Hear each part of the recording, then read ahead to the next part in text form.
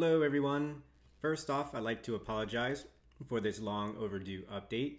I did return home in the United States at the beginning of March, but I was hospitalized with probably the most painful experience of malaria that I've ever had. So I was able to get treatment. In these last few weeks, I've been recovering fairly quickly. So I am happy to be here sharing updates and stories and pictures with you. So with that said, I'd like to announce that we and the Good Project have successfully completed our last expedition to Yanomami territory. Generally, after these trips, the team gets together to discuss what has transpired, share notes, documents, photos, and stories. But in light of the recent coronavirus pandemic, these team meetings have been postponed and our offices are currently closed. But we would still like to share with you some of the highlights and a little bit of what we learned on our last expedition. So as you know, it is part of our mission to increase our knowledge, our experiences, so that we are better equipped to work on a local, national, and international scale with programs that benefit the Yanomami people and address some of the contemporary challenges that they are experiencing. So when I look at a photo like this, I see a people that live in harmony with the Amazon, as they did for a long, long time. Their existence and way of life actually preserves the Amazon and the ecosystem and the lands in which they depend upon. When I look at a photo like this, I also see a people that depend on the ecosystem and the land in which they live upon, but they don't absolutely or necessarily preserve it. They consume it, they burn it, they use it up, contaminate it, and there are a lot of preservation programs going on both in the Amazon and in the United States.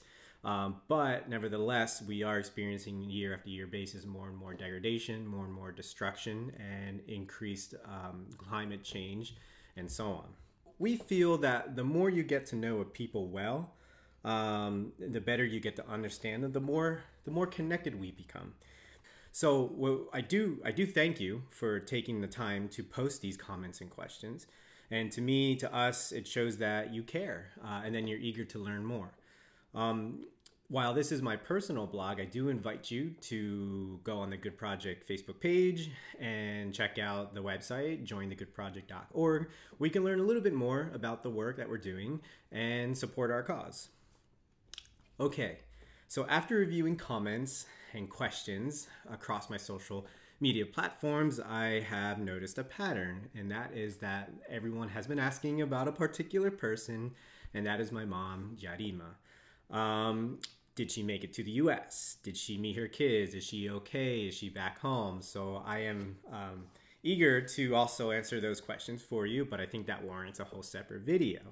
So check back soon and I will share some of the stories and photos of what it was like getting my family back together, as well as sort of more difficult challenges of not only hosting my mom, but hosting a Yanomami Amazonian woman who, doesn't know how to conduct everyday activities that we take for granted, such as go to the store, or how to use money, or even buy underwear, or the list goes on and on. So while some of it was comical and some of it not so comical, but this sort of, cross-cultural experience between a son who has been born and raised in the world of the Naba and then you have a woman who was born and raised in the Amazon who lives the ways of the hunter-gatherer gardeners, and the two worlds meet here. It was very interesting to say the least. So I look forward to sharing some of that with you.